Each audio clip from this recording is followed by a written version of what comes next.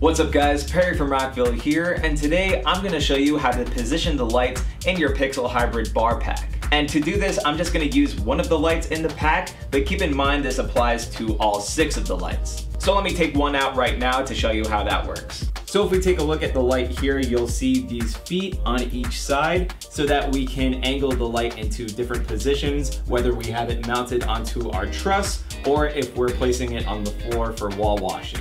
So if you're looking to adjust the angle for your light, you're gonna go to each foot of your light and look for these knobs here on each side. You're gonna want to loosen them up, and then from here you'll be able to adjust the position of the foot. And once you have the angle set, you can tighten the knobs back up to lock it in place. So we have a few different ways we can set up our light on the floor. Like I mentioned, we can use it for wall washing, and there's a couple of ways we can do that. So we can place it up straight, just like this, and have the light placed completely flush against the wall. And another method we could use for wall washing is to place it a few inches away from the wall, and then we can use the feet on the bottom of the light to angle it so that the light hits the wall the way we want it to. And you can also use these same methods to light up your DJ facade. Like I mentioned, we can also mount our light onto a truss, and to do that we're gonna need 2 lighting clamps like these here, which are our very own LC70 clamps. So to set these up to our light, we're gonna start by removing the wing nut here.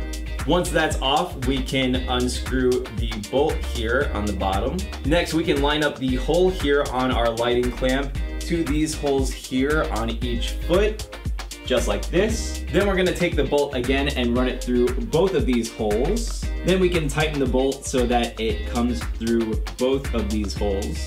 And now our clamp is screwed onto the foot, but we can take our wing nut here and screw it back onto the bolt for extra security. Then we're gonna follow the same exact steps to set up our second clamp to the second foot.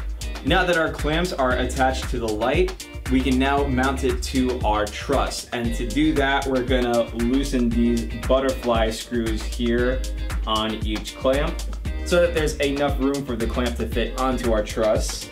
And now from here, we can take our light and line the clamps up to an open spot on our truss. And once it's all lined up, we're gonna tighten these butterfly screws to secure the light onto the truss.